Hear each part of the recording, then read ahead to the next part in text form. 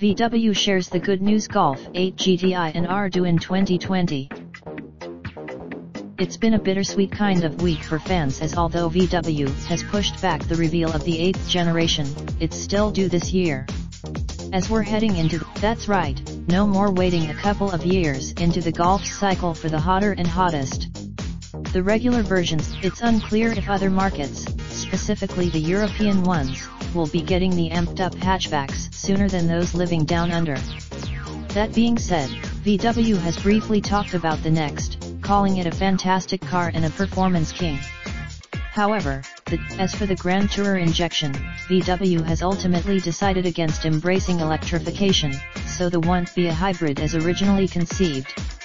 It will soldier on. Follow MSN Auto's own Nanda. Raindrop, drop top, top smoking, no cooking the hot pot. You fucking on your bitch, yeah, that. Looking up, open the park pot.